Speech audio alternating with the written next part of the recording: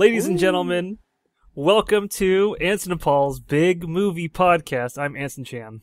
I am Paul Morgan. And today we are reviewing the Inglourious Basterds. And killing them softly with a Brad Pitt double feature. Whoa! Paul, where do we want to start? Do you want to start with Inglourious Basterds? I'd love to. Heck yeah, man. So, The Inglourious Basterds is the 2009 film by Quentin Tarantino, starring Brad Pitt, Melanie Laurent, Christoph Waltz, and a whole bunch of other people, with the narrator as Samuel Jackson, I believe. Yep.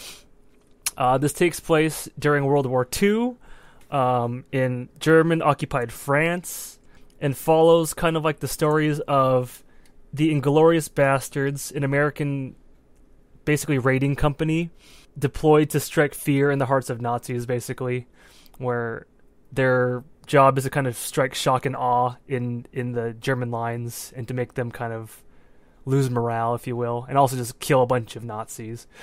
It also follows Christoph Waltz, the Jew sniffer, or a detective SS captain or officer, sent to find and eliminate hiding Jews in France, and the girl who he let get away, named Shoshana.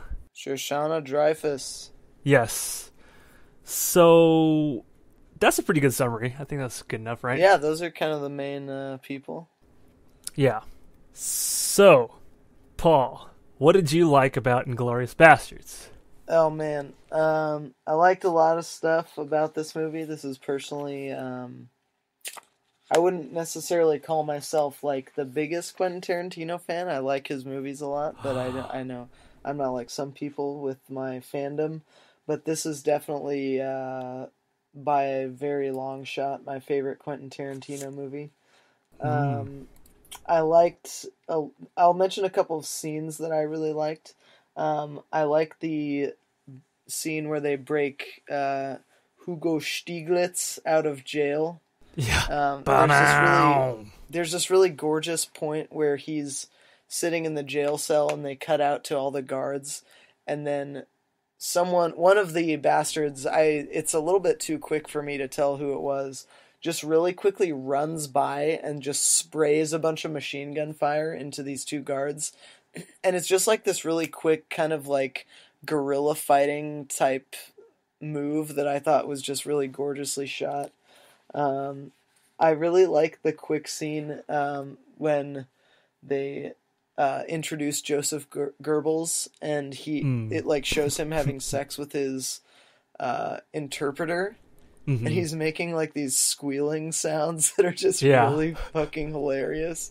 And in the same shot, you can see his interpreter's face, and she's like bored out of her mind.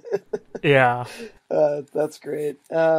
I really, really love... One of my favorite scenes is the wait for the cream scene. I don't know why, but when they combine that, like, delicious-looking strudel and the cream that they get, and, like, when they stab it with the fork and they get the scoop of cream on the knife, it's just, like, it looks so delicious. But while all of this gorgeous food porn is happening, it's just, like, Shoshana's living a total nightmare because the guy who like killed her whole family is sitting right across from her. That was great. I really like the introduction to Operation Kino, which is the scene where Mike Myers briefs what's his name, the other English actor. He was the Michael dude... Fassbender. Yes, correct. Dude, that part is so funny. Mike Myers' silly accent and his big mustache is so fucking funny. I love that. I love the underground bar scene. I think that's probably one of my favorite scenes in any movie ever. That felt a lot like, what's it called? The movie that I like a lot. The Hateful Eight. Yeah. Yeah. In that scene, there are so many different arcs and so much suspense that happens, and like you always think that something is going to get them caught, And by God, the thing that actually gets them caught is one of my favorite things in all of movie making, is the making the three with his hand. Mm-hmm. I love the that crown. so much because my dad grew up in Germany and he does the German three whenever he counts out with his hands. So consequently, I have always done the German three as well. Oh, nice. And so when I saw him do that the first time in the theater, I was like, oh man, it was just so delightful. And then also just the first scene with the farmer guy and Colonel Londa, I thought is like one of the cooler scenes in all of movie history, for me at least. It's just like a very well crafted scene with amazing dialogue and wonderful camera work, despite the fact that it's just two guys talking in a room. And then I just wrote down two quick quotes that I really enjoyed from this movie. The first one is when Brad Pitt is telling the prospective bastards what they're going to be doing, and he says, "It will be with thoughts of us that they are tortured with." I don't know why, but that line is really funny to me. And then at the very end, when they capture, or Colonel Londa captures Udowitz and Aldo Rain, Brad Pitt's character, and he goes, "If something, something, something, and something, something, something, then we are simply not operating on the level of mutual respect I assumed." And Brad Pitt just goes, "Guess not." Like, I don't know. Just like, Brad Pitt is such a dumbass, and Colonel Hans Landa is such a brilliant person, and yet, and he respects Brad Pitt's character so much, and Brad Pitt's just like, oh, this guy's a fucking idiot, like, Nazi dumbass, like, he just does not have the same level of respect, which I think is hilarious. Utter contempt. Yeah, so those are kind of my highlights. I just think this movie is one of the more tasteful Quentin Tarantino movies. Like, the dialogue is all great, the cinematography is gorgeous, it's cut well, the acting is wonderful from almost every side of the, almost every part of it. I love how many different languages it was in, like Daniel Bruhl and fucking Till Schweiger, like they got to speak German. Christoph Waltz spoke German, Italian, French, and English, which I think was really dope. There's large swaths of it in French, large swaths of it in English. I just thought it's just an incredibly well-rounded movie, and it might move a little bit slowly compared to like all of his other movies. Yeah, compared to some of his other movies. But I think it's like a really good, I don't know, it's just like a better movie, like a more fully realized Quentin Tarantino universe movie to me. So that's what I liked. What did you like? What worked for you in this? This is the second time I've seen it, because the first time I didn't Only the second like time? it. Yeah, the first time I didn't like it, so I wanted to give it a rewatch. Yeah, because Okay.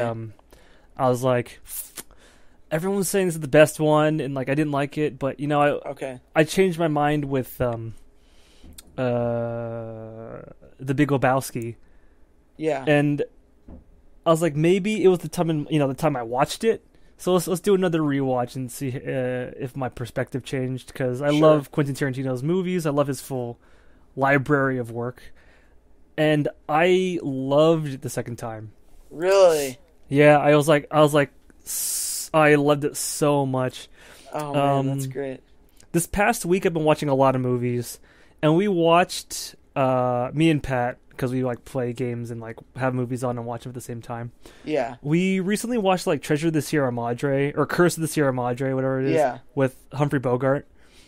And this movie has that old noir-y kind of like the old 1940s sensibilities or 1950s kind of movie sensibilities, but it's completely reversed.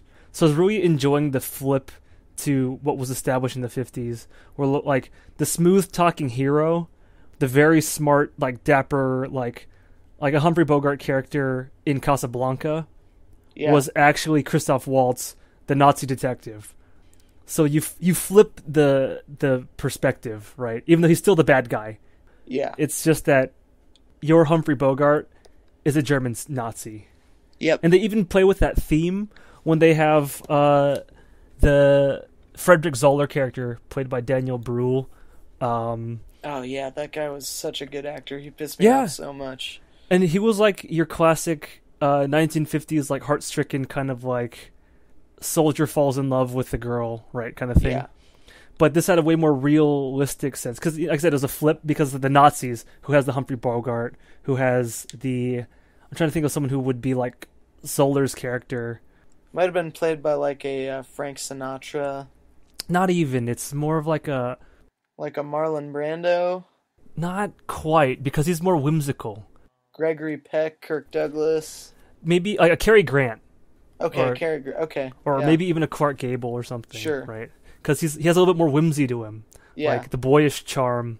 Yep. But he's a Nazi soldier who killed like over 300 Americans. Yeah. Right? But they give him that, and he's such a nice and personable character.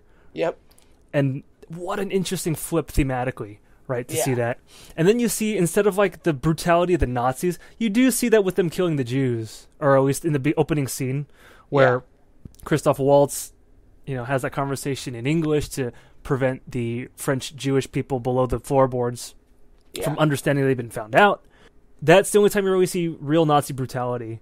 Adolf Hitler still played like a big cartoon character where he's just like he's trying to appear more larger than life. His portrait behind him in like a lot of scenes, and he's just kind of like this like mushy, out of shape looking guy with a kind of like a comical Harry Chaplin kind of like mustache. Whereas in all the other portrayals you see of him, even in the actual media, right, of his like actual videos, he looks so much more sculpted. He looks perfect for what he is, a fascist dictator, a very charismatic fascist dictator. So they still are able to slide that in as like, this is just some Nazi clown. And they make Goebbels look like a complete bordering on like gayish insecure, right, kind of guy. Yeah. It's really funny. They even kind of do a reversal on the James Bond scene, which I love, because the whole briefing, like you said, with the Operation Kino with Mike Myers, fucking amazing. When I saw Mike Myers' name in the title crawl in the beginning, I was like, wait, Mike Myers is in this? What the fuck?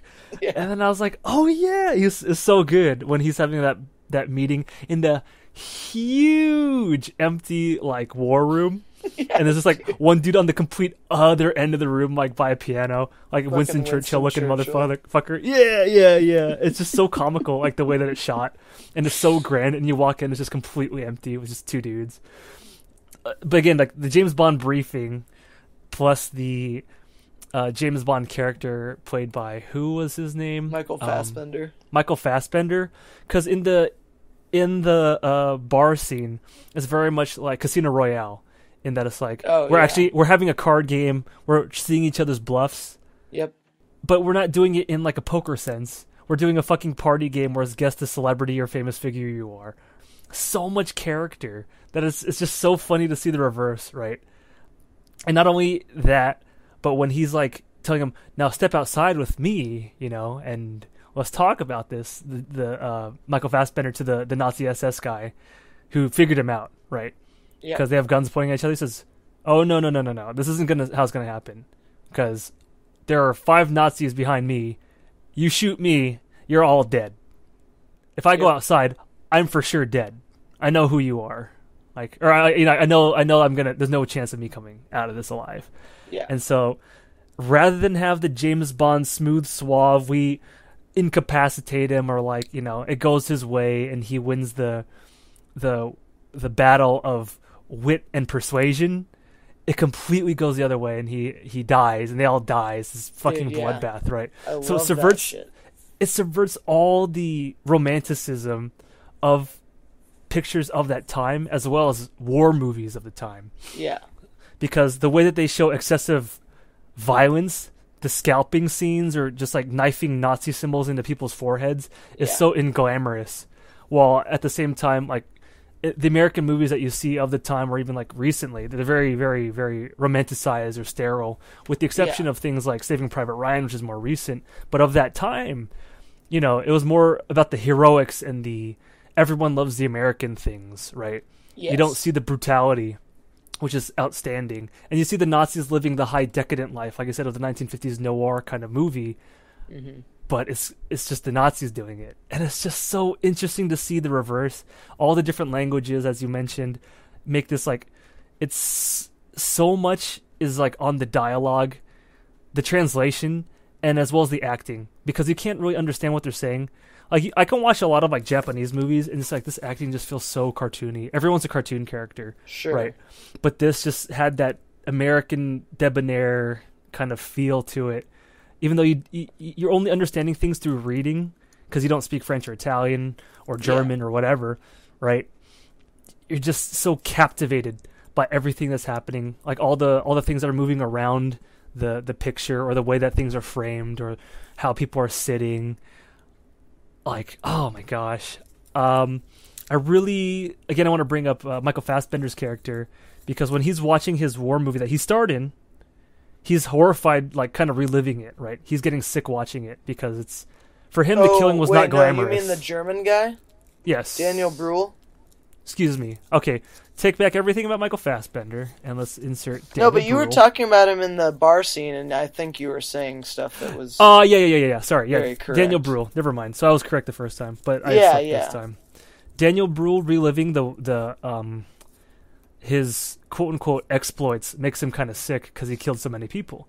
And that's very interesting, too, because that's an interesting commentary on, in the actual horrors of war, we romanticize the idea that the Americans, or in this case the Nazis to the Germans, were the heroes, but actually living through it, to people who don't experience it, it's not something you want to relive, right? Yeah.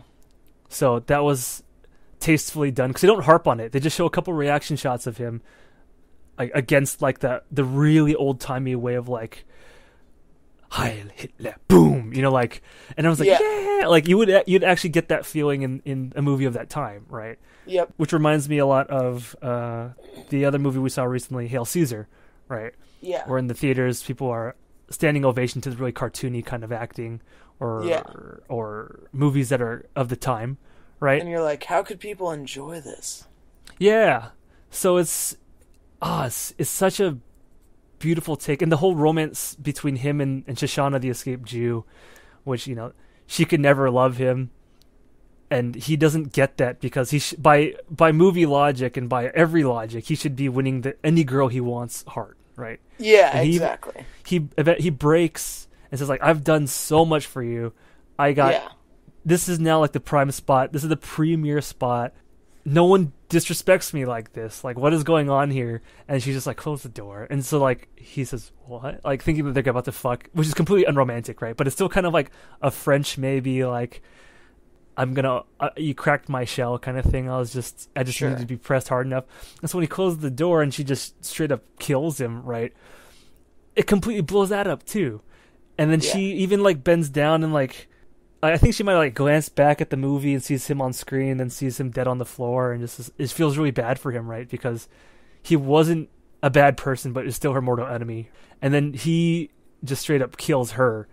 Like, so that's a beautifully cathartic kind of like, in this world, it couldn't have worked. This is something reserved for movies in this movie, which is so interesting. So all of these kind of like flips on themes I really, really enjoyed. And for that, I think it's outstanding, because I don't think I've seen anything else do it so tastefully. And the gratuitous violence needs to be mentioned, because that's where I think a lot of people have pitfalls on this movie. But that was done in parody to kind of like I almost have trouble discussing this movie with people, because part of me is like, how do you not see that of all his movies, in this movie, the violence is supposed to be like silly level intense. Mm-hmm. Like, it's straight up silly in a lot of scenes. Yeah, the exploding bloods and like... Yeah. even the scalping like is like just super brutal and graphic. Like, oh yeah, dude. Like when they're freeing Sergeant Hugo Stiglitz, like from prison, like the run by just killing everybody and knifing them like in cold blood. That's done more rather than like a secret agent style breakout. They're just straight up murdering them brutally. Yeah, exactly. Which is so in contrast to how you would think something like that would go. And they even like when they free him, like, we're a big fan of your work. Yeah. When they're all standing there, like posed for the camera almost, because they're all in frame. Tableau kind of like. Yeah. Oh man. That's done also kind of like as like a nudge or a jab to the audience. It's so very stylized. Yeah, and I think it's supposed to be, I just showed you a gratuitous breakout scene in contrast with what should have been a smooth breakout and like a superhero kind of like introduction of like, we're a big fan of your work, to this straight up murderer who killed his whole command in his sleep, like stabbing him in the face. Oh man. Again, I think the first time all of this was lost on me. I might have just thought it was boring. But when I was seeing it as the more parody piece that it was, and that's really undermines how great of a movie this is put together, right? Because it still holds all the element sacred that it needs for it to work as like a movie of that time, while at the same time just completely dismantling every piece and kind of showing you in so many different ways, like, this is so fucking ridiculous. And also, let's see how this would be like from the Nazis. And what if we are the brutal fucking slaughterers, you know? Yeah. Brilliant fucking movie. Agreed. Oh, I also really loved I loved every scene Christoph Waltz was in as his character Stoll. Dude, yeah. Yeah, they could not have cast that any better. And he was just a fantastic actor. Yeah, that dude deserves every ounce of work he's gotten off of this movie, because he is just... That should have been like a best picture for Christoph Waltz, right? I know. I don't understand how... I don't think he won anything for it. I doubt it. That was such... He commanded it. Good fucking role. They did get him in best support, I think, in Django. Yeah. Which was kind of like the nod to him, like, for probably this movie. Because I rarely see performances shine that much in movies this well put together. But they can't give the fucking best anything to a Nazi. You know what I mean? Yeah. So, fantastic. Like, this movie is just... it's a testament. Oh, wait. I'm reading on Wikipedia, Christoph Waltz did win the Best Supporting Actor Academy Award for this role. Oh, good. That's good. Okay. It's sad because, like, there is no real main actor in this movie. Everyone's support. No, not at all. So, in another category, if it was Best Actor, I think he could have won it. He could have earned it. Oh, for sure, dude. Man, yeah, he was so amazing in this movie. He sent chills down my spine in the first scene, and he was funny sometimes, and he was scary other times. Do you mind if I pull out my pipe? It's like, or do you mind if I smoke my pipe? It's like, of course, make some at home. Boop, big fucking pipe just out of nowhere. So funny. Oh man, dude, guy is just delightful in this movie. So, was there anything that did not work for you in this movie? This second revelatory time? I think the guys playing Brad Pitt's Italian entourage were a little weak. Sure. I don't think they were very strong. I think the Bear Jew was a necessary cartoon character because rather than the legend of the Golem that like Adolf Hitler saying, like, this mythical fucking guy who goes around killing all the Nazis. The Golem is clubbing all the Nazis. He's like, boom, out of the park. You know, like, he's just this big dude from Boston. Yeah, this big fucking, like, baseball bat wielding kind of like, oh man, it's so fucking funny. But when they were in the final scene where they're going to bomb the Nazis in the movie theater, right? Yeah. And kill Hitler, I feel like they were the weakest in that.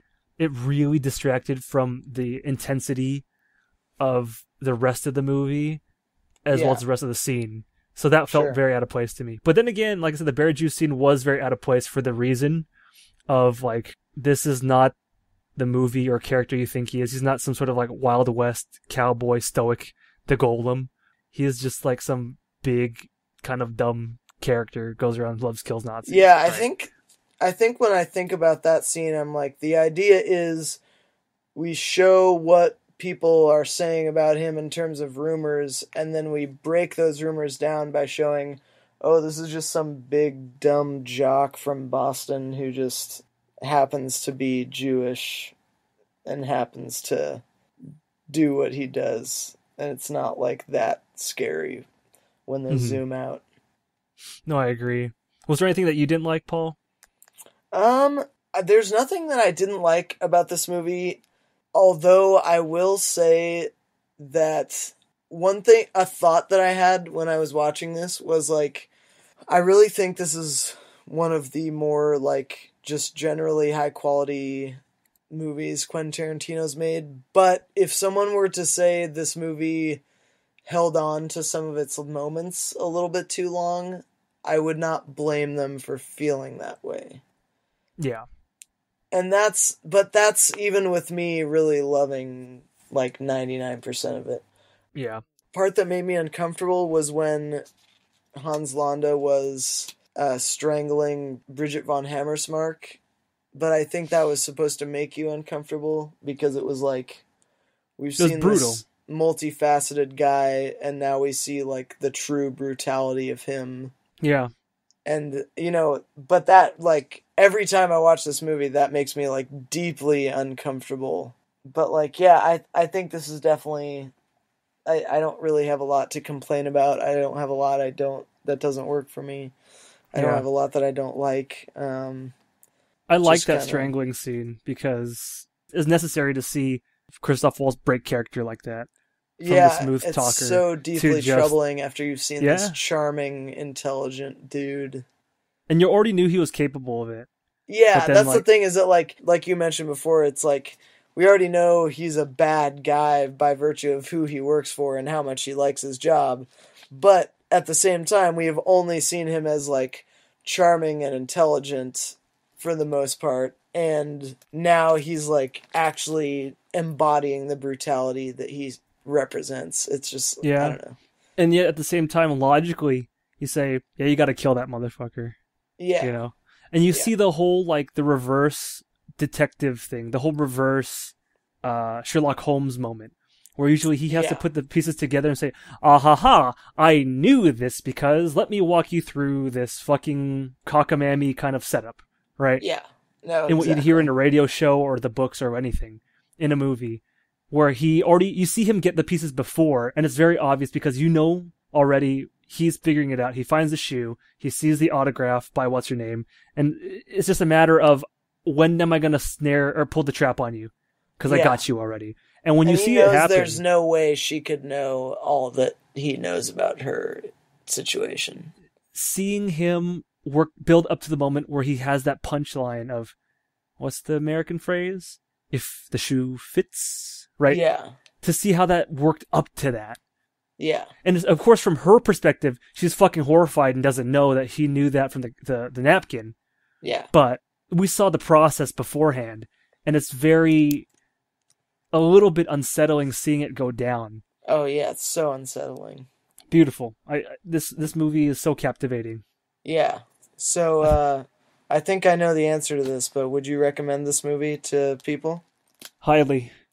Yeah, I also would recommend this to people. I think I would recommend this to even people who don't enjoy Quentin Tarantino, because I think this one has a much more just solid, well-rounded sense of itself.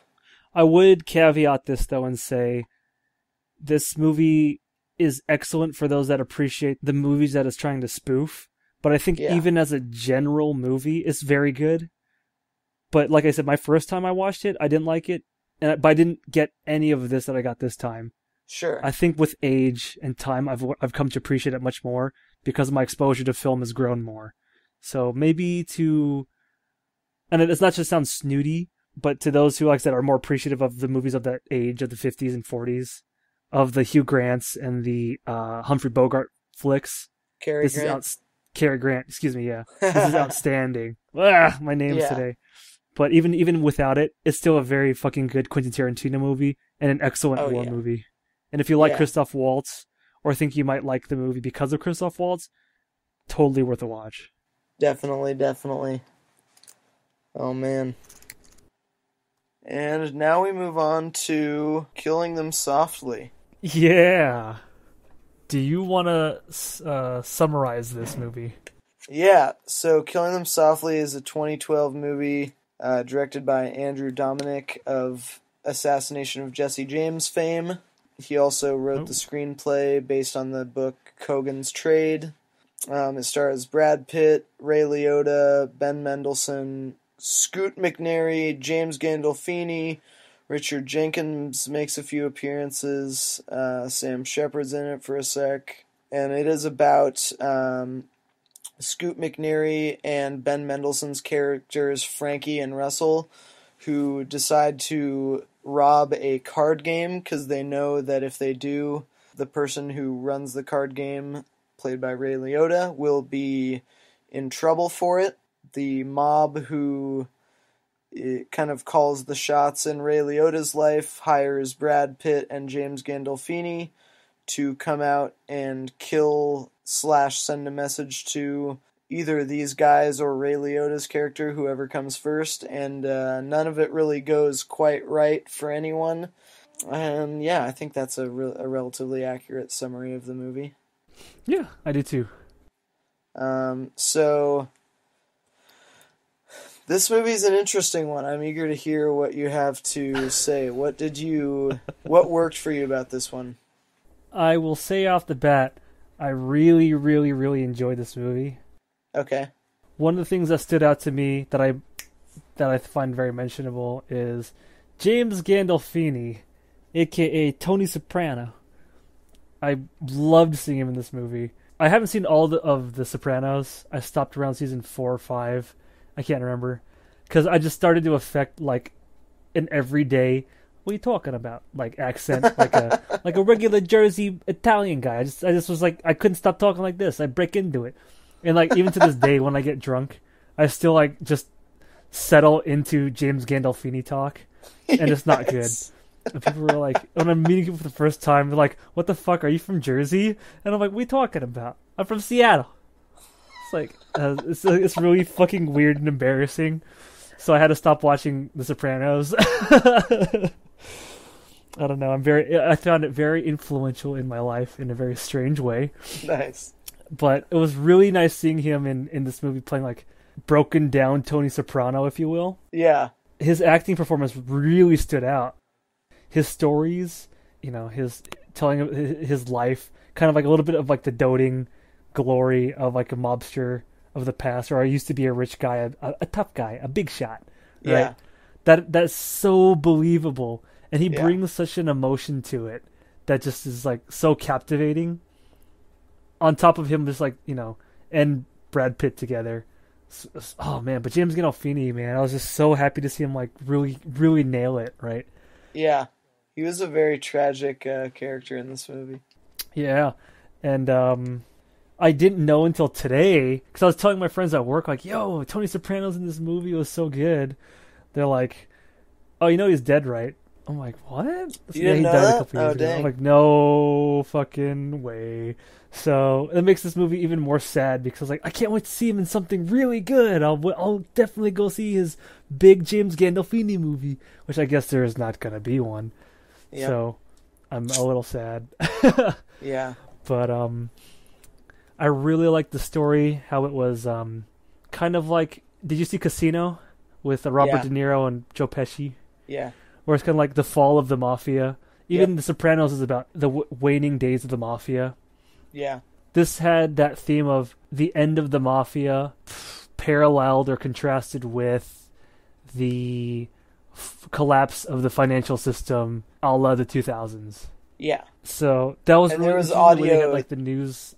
Yeah, the way they had like the news clips and the audio of like George Bush and Barack Obama, and just like probably in the day news reports of the financial collapse as it's happening, while they're going through this kind of like revealing decayed state of this kind of mafia world in which they kind of inhabit, because they're kind of like in some suburb somewhere. There's no real big mafia presence, but they do exist. We learn that they exist by committee, kind of like how the corporations took over the casinos in Las Vegas, etc. Yeah. And no one really has a taste for blood because they don't have any strong leadership. And the people who are in charge of like running these operations don't have the stomach for the protection and the kind of brutality that is needed to run this sort of operation. Right? Yeah, they're squeamish. Very much. So it's very interesting when you see the old-time hitman or the actual hitman played by Brad Pitt, or old hitman played by James Gandolfini, Tony Soprano, and then like even the dude who played Squirrel, I don't know his actual name, the fat guy who kind of like gets Scoot McNairy and Ben Mendelsohn to hit the card game. Yeah. It exists in a weird bubble that's very much a shadow of his former self. Yep. Because this kind of scenario could have existed in a mafia-run world, right? Where if someone they knew, the owner of the card game, robbed his own card game, of course you'd fucking rob him because everyone's going to think he did it, right? Yep. Well, at the same time, the very fact that Ray Liotta's character fucking robbed his own card game with all of those, like, mafia dudes or, like, really shady characters. You see, like, straight-up Russian mafia people in the card game, right? Yeah. And tells them to their face, I robbed the card game a while later. It's like, you gotta be fucking kidding me. Yeah. There's no central authority. Even when they were like going around trying to beat the shit out of people to try to figure out who robbed the card game, after they beat up Ray Liotta a bit, they go, alright. Hey, you want a beer? Because like they didn't want to fucking kill him or anything, right? Yeah. Nobody's lighting a fire under anybody's ass. Exactly. It's all like done with half measures, which allows this to kind of spiral out of control, which I guess is kind of like a commentary on the collapse of the financial system in a weird, obtuse way. Oh, I never really thought about that. That's kind of funny. I think that's a stretch, though. But sure. Because they're overlaying the audio and the news while it's happening with this. Sure. Because it's very, very hard to draw, like, literal parallels with it. But I think conceptually it stands, right? Definitely. Or, like, kind of banks running out of control, maybe. I don't know. But the banks never really had the authority, or the government never really had the authority like the mafia did to rein it in. So that's where the analogy dies, right? Yeah. The only way that stands is someone took advantage of the game, caused a collapse because all the card games and everywhere else in the whole city kind of like died because of this. But then business goes back to normal. Yep. So that could be a foretelling of the future. Like the next time this happens, heads will roll. But that's such a fucking stretch, right? Yeah. Anyway, I thought the themes were really interesting. I really liked Ben Mendelsohn, his acting. Oh, dude. Yeah, he was great. I always fall in love with really interesting accents, right? Yeah. And I've always had a thing for Australian accents. He has a heavy Australian accent. Oh, yeah. It's like it's just so authentic and awesome. Because I grew up watching a lot of Steve Irwin, as you may know. I'm not sure. As some people may know. I always love that accent. Oh, yeah. When I hear that accent, like, and remember when we talked about Suicide Squad and there's that one Australian dude, Captain Boomerang? Yeah. I was like, ooh, I was like, hey, is a cool Australian dude. Yep. Like, I love that accent, man. It's one of my favorites. I'd move to Melbourne, play some cricket. Melbourne? Get an accent, roast some shrimp on the babby. Yeah. Dude. Anyway, I thought the performance is really cool. I really liked the camera work. Yeah. The way they were able to build tension with kind of like the slow pace. Oh my god, no movie can build tension like a crime movie. And this movie exemplifies that. Oh yeah, dude. Pretty much all I wrote in my notes were like moments where it felt tense to me. And they do such a fucking good job. Yeah. When they're planning the card game thing, which is really quick, really. When they rob the card game, holy fuck. Oh yeah. It was so tense. Like, you just don't know who's pulling a gun. And then like I was just like, oh, they're getting fucking greedy.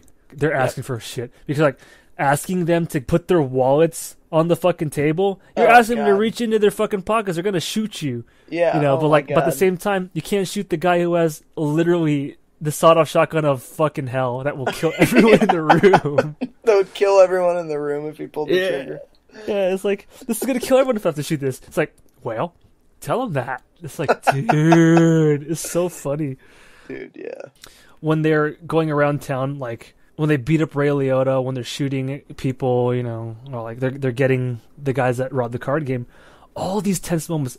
When Tony Soprano is having his like speeches, or just like whenever he was talking, it was very tense. When Brad Pitt was talking to Richard Jenkins, the driver in this movie, that was even tense. There was very little low points in this. They're able to spin you along so well without it being drawn out, tired, or like cheesy. Yeah. It just feels very real, and you feel a real sense of danger and urgency, right? Yep. Beautiful. I think this is the best portrayal they've ever had, that I've seen of, at least, of someone on drugs, right? Oh, fuck. Yeah, dude. When Ben Mendelsohn and Scoot McNairy are shooting heroin and smoking, like, the way that they get that across, like, this is a guy high, and he's kind of drifting, the voice is getting slow, and he's almost seeing blurs, and he's like, snap, it's like, come on, wake up, and you kind of see him snap back a little bit, but then, like, it fades back to him, like, going back there. Yeah. It's so good, and, like, he's talking in slow motion. Yeah. I thought that was so beautifully done. Like, dude, it was so great. For that scene alone, this movie deserves, like, a lot of, like, I will turn you to this as the prime example of, or as the movie that did this the right way. Yeah. But I can't recall any other movies I've seen do something like this to that effect. Yeah, seriously. And one thing, I talk about this a lot to those who are listening who know me, so I'm apologizing up front for talking about this again, but I have chronic kidney stones, and they give me this stuff called Dilaudid when I have to go to the hospital for it, and Dilaudid is a few degrees stronger than heroin. Oh my fucking god. And that scene is like exactly what it feels like to be on Dilaudid. It's like you're just in this daze, and then someone will like say something, will like snap you out of it, but whatever you say in response, it seems like it's just going like a fraction of the speed out of your mouth, and you don't really get much memory of like most conversations you have when you're on it. It feels like time is just going like lightning speed, because you like open your eyes 1 second, it's like noon, open your eyes again, it's like 3 p.m. It's really bad, and I hate the fuck out of it, but that is legitimately, that sounds pretty cool to me, man. It's legitimately what it feels like to be on that shit in the hospital. So I thought, I've never done heroin or anything, but they tell me this stuff is a lot stronger than heroin, so I assume the experiences are similar, and that's exactly what it's like, to me at least. Are you at risk of developing a habit from it if it's that strong? Yeah, actually, one thing I talked to my therapist about is that I'm like legitimately afraid of becoming addicted to something like that, even though I'm not. Your life is ruined as soon as you it's like if I ever was to get addicted, that would be like the end for me, pretty much. Like, the opiate addictions don't go away. They linger forever. Yeah, exactly. So those are the dudes like a meth addict, where they'll just get like desperate for that fix. Yeah. Like, you're out of control when you get like fucked on that kind of stuff. No, exactly. And so my doctor and my therapist say that it's a good thing I'm very scared of being addicted, because people who don't keep that in mind are at a greater risk of developing some sort of dependence. Because you're not looking to that Dilaudid as an escape. You're actually in it's fact like very conscious. Relief. Yeah, you're very conscious of the consequences it has, and so you're kind of, you take your medicine, basically. You're not gonna like jump in and like, whoa, here we go. You know exactly. What I mean? And also another thing is that like I have the personality where it's like I hate not being able to do stuff, and this stuff makes me feel like not doing anything, and I hate that feeling. So I think that's another positive thing too, is that like I hate that it makes me not able to do shit, because I like being busy a lot. Sure. But yeah, just a great fucking job on that scene with the feel of those sorts of drugs, at least in my experience. On that drug topic, one of the plan of Ben Mendelsohn, the Australian guy, It's like, once I do the score, I'm going to buy some smack, and then I'm going to start selling it, right? Yep. You think that's a pretty practical idea. Yeah. Dela. So you think that's a pretty decent idea, it's a decent plan. Yeah, right? Exactly. But then when you see him just like abusing his own stash, just getting smacked out of his mind, it's like, I didn't see it coming because it was still stringing me along as a good story. Yeah. I wasn't thinking, oh, he's totally gonna abuse his stash. When it happened, I was like, oh, this was logical. This is totally what's happening. And then of course he gets busted for it because he didn't know how to run it, and he was just getting high all the time. Yeah. So he was not business minded enough to kind of like handle what he was trying to do. Yeah, he's just super inept at everything. And maybe that's an allegory of people embezzling from their own company. Possibly. The dude was just inept at everything. He like brought the fucking dish gloves to the robbery. It's hilarious. They're like sawed robbing off the shotgun all the way to the shotgun shells. It just didn't have a barrel. Yeah. The dude is a fucking idiot, and somehow he's able to get by in life. They didn't even have like proper ski masks. They had pantyhose, and you like, could totally see their face through it, but it was all smushed up, so it was so fucking weird. It did the job, but I was like, are you fucking kidding me? It was such a bad job, dude. Yeah, it's hilarious, and I love the realism of this movie. The violence felt very real. Yeah, this movie strikes me as very lifelike. Just these characters are so interesting and like true to life and stuff like that. And the characters were also so fucking strong. Has to be mentioned.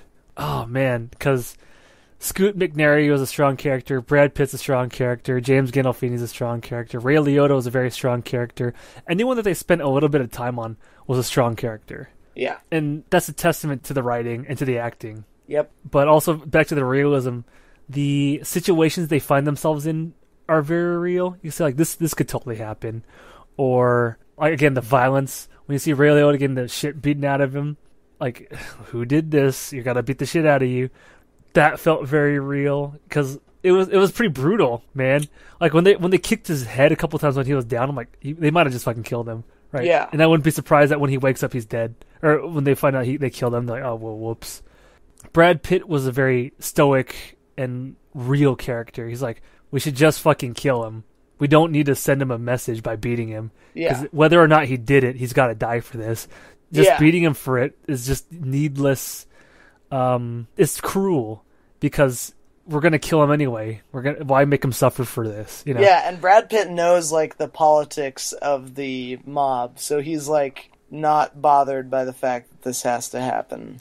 And then when they were talking about like hitting Ray Liotta, he's still like a little soft-hearted and was like, I know we got to do this, but I don't want to be the guy that has to pull this trigger because it gets messy. They get very emotional. They'll plead for their life.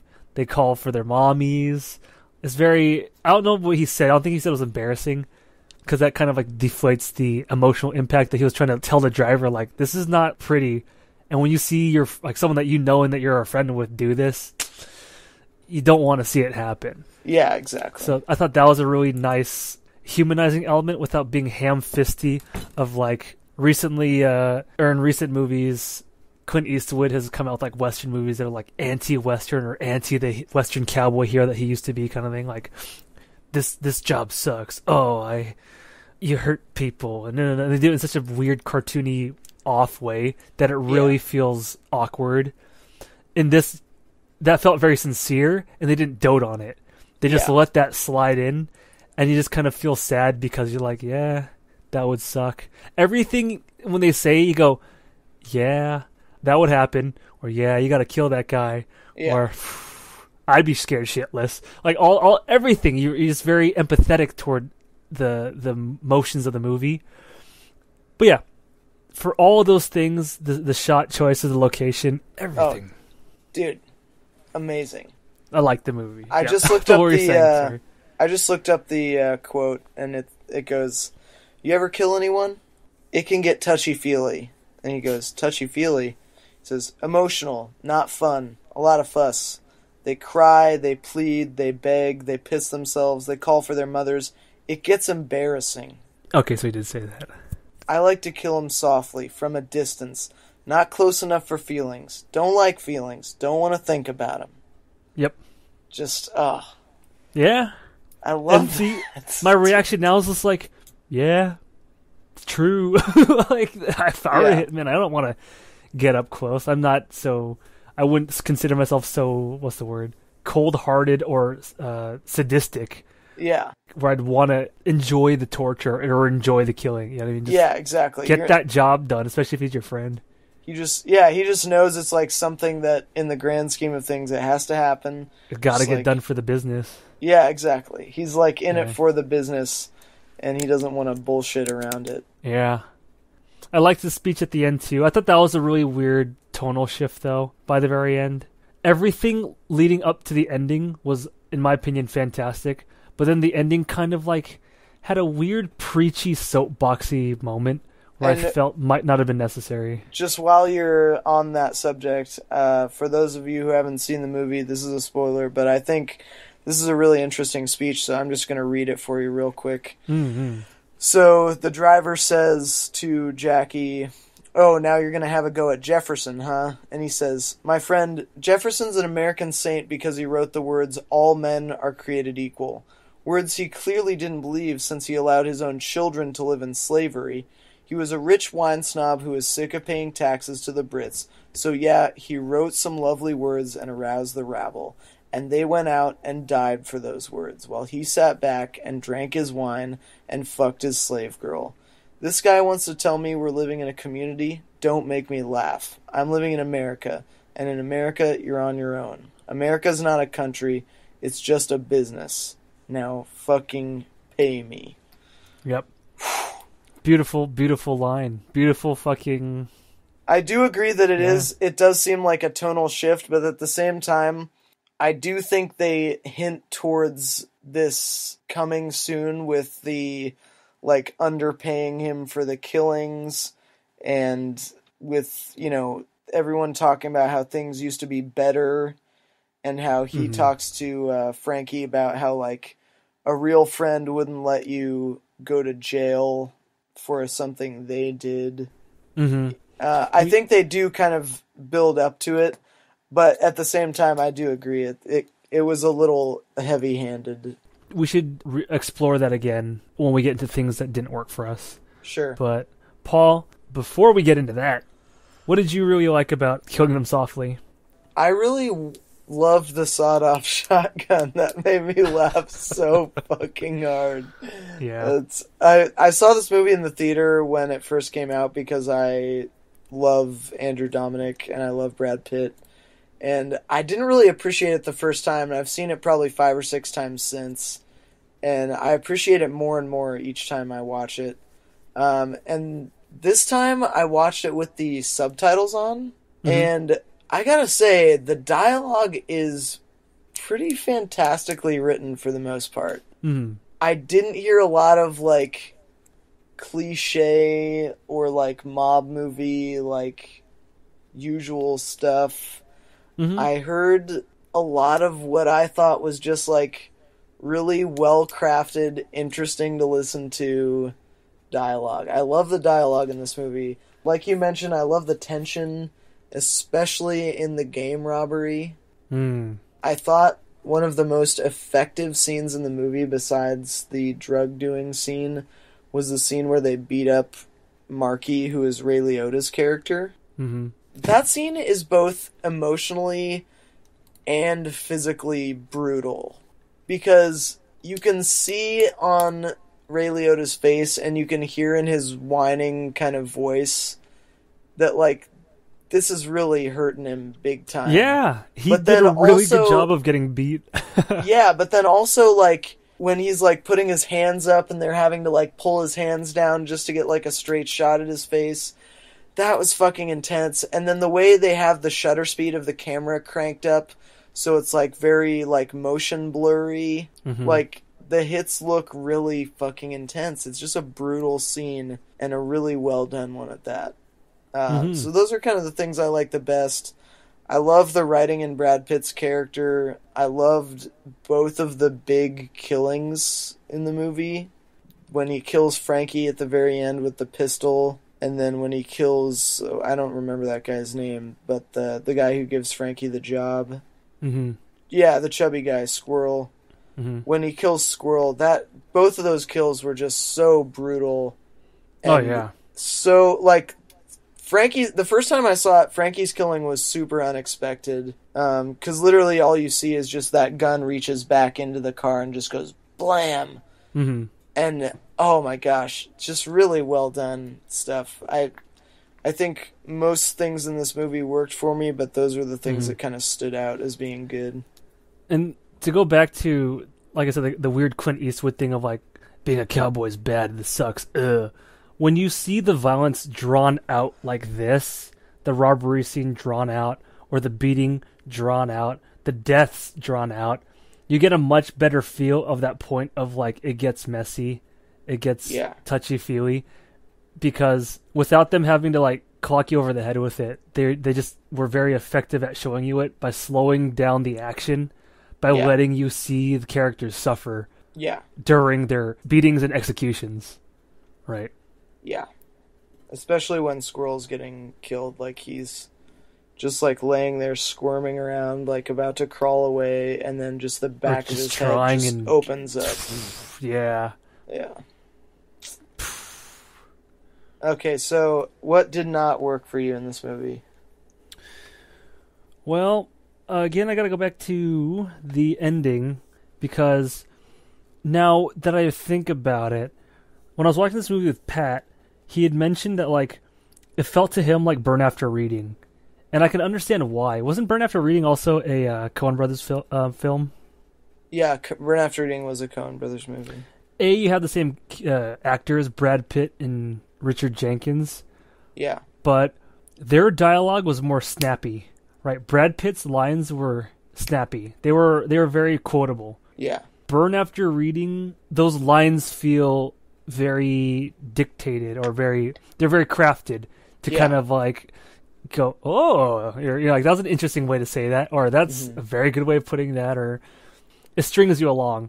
Those two talking felt like that. So by the very end, when they have like a sit down and a kind of like big soapboxy thing, that was a big tonal shift from the rest of the movie, when it was just very gritty, and when they did have those moments, it wasn't doted on. It was just, it felt like more in the moment. These are real people, real characters. This part felt like it was in the ether. It was, now here is my message to you all kind of moment. I was like, so I didn't quite appreciate the tonal shift. Well, I do appreciate what was said in his speech, the Thomas Jefferson thing. Yeah. I was very confused when he said, because this whole time they're talking about, like, the boss's name is Dylan, right? Yeah. They talk about Dylan in the car, they talk about Dylan everywhere. And when they says, we got to bring it up with Dylan, Brad Pitt just says, Dylan died this morning. I was like, was that a threat? Or did he actually die? And if so, how did you know that? And how come the driver doesn't know that? Because I was like, oh, I'm very sorry to hear that. That instantly took me out of it. I said, wait, what? Because there was no back story to that. There was no setup for that. All of a sudden, he's just dead. Sure. That's what jolted me out of the movie. Okay. And for that, I hold it against the ending. Other than that, I really don't have any other complaints. I can see if someone might think that this movie's a little too long, but for, like I said, I appreciate the time it takes. It's almost shot like a western / crime movie, right? Because of how much time they take in kind of setting up the landscape, the characters, and everything. I appreciate that a lot. I love westerns, but I can see if someone would say this might be too long. Paul, was there anything that you didn't quite like about this? I personally didn't have a problem with the Dylan thing, just because of the fact that whether or not Dylan did die, which, I mean, I think he did in, like, in the movie world.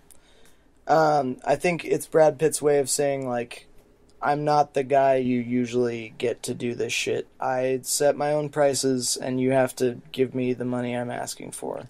So that worked for me, but also I understand why it might have felt like it was out of the blue. For me, the only Yeah, I tried to think of things that didn't work for me or things that like took me out of the movie, but I really like I've seen this movie 5 or 6 times at this point, and this time, if anything, I was more enthralled by it than I was previously, just by virtue of the fact that I could hear the dialogue better while I was reading it, if that makes sense. Were there any scenes that... Yeah, that does make sense, actually. Were there any scenes that you think you could have said they could have tightened up, or they could have touched up on, or something? No, I like quite liked the pace of this movie a lot, and I think the fact that it doesn't try and like over explain or like give you too much context, or if it does, it's a little more subtle. It's like conversational in the way that feels real. Really sang for me for some reason. So I think, I mean, not to, because I already am an unabashed lover of The Assassination of Jesse James, and I really love this movie too. I think I might just be a fan of the way Andrew Dominik puts a movie together. Damn. I must have missed something in Jesse James, because I did not see these two toe-to-toe. This movie has so much more... I think they're very different. I'm just saying, like, they're both made by the same guy, and they're both two of my favorite movies. But even when I try to think about the way that the story was kind of strung along, maybe it's because there's a narration. Yeah. Maybe. Yeah, there's a lot of things that are very different about it. But, yeah. I don't know. I can't think of anything I didn't like about this movie, although I totally understand if someone didn't like it. Because What do you think someone wouldn't like about this movie? Because I mean, the only thing I can think of is the pace and the length. I mean, I think one of the things that bothers me about people who like mob movies, I guess, is that like people will be apologists for like shitty movies just because they have some good aspects of like mob movie in them, if that makes sense. So like, for example, this comedian John Mulaney has this bit about Scarface and how Scarface is just a fucking trash, awful piece of shit movie, and yet for some reason people put it in the same league as like The Godfather, because occasionally in Scarface there are great scenes of good direction and great acting and great subtlety. But as John Mulaney finishes off his bit, it's a bit like saying my favorite foods are lobster and Skittles. Like, lobster just has so much more like, The Godfather is just so much greater of a movie than Scarface. And I feel like a lot of really shitty mob movies get the Scarface treatment where it's like, oh, they might have something interesting or new or good about them, and so people put them way up high with movies like The Godfather, which are just masterpieces. And this movie, I think, is the opposite, where it's like, it's so subtle, it's got all of these well fleshed out characters and all of these heavy emotions, and you see why you don't see objectively why everyone's doing what they're doing, but you feel like you get a good sense for why people are doing stuff and what kind of lives they lead and stuff like that. But it's subtle. It's not like hitting you over the head with it. And yet on, I don't know if it was Metacritic or, on CinemaScore, which is like this audience rates the movie aggregator type website, it has an average grade of an F. Yeah, I was gonna ask because why do you think people would not like this? Because this has a 6.2 on IMDb, because to me this is just a high quality movie. Yeah, and I don't know. So I'm in agreement, because when I saw that score, I'm like, I don't see how I'm missing something, because I enjoyed this throughout. Yeah, I really enjoyed the heck out of it. It was very well stylized. It was very gritty. It felt very real. The acting was absolutely on point. How Scoot, whatever his name is, didn't get accolades for this.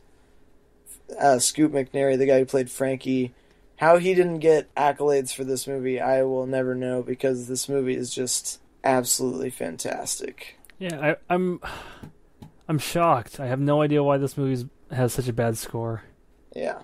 But we can take solace in the fact that not only is Scoot McNairy continuing to act with Brad Pitt in Brad Pitt's upcoming movie War Machine, but Andrew Dominic is continuing to make movies, continuing with the movie War Party, which should be coming out in the next few years here.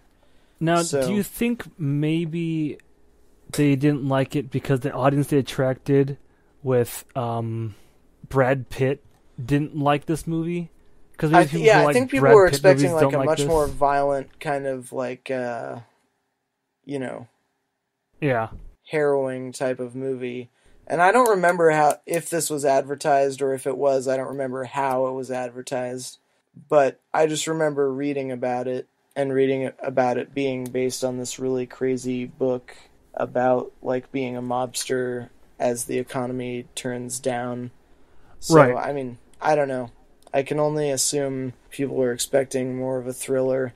And I mean, to the audience's credit, I do remember this happening with that movie The American starring George Clooney, which like The American was advertised as like this fucking insane action movie that takes place all over Italy and stuff.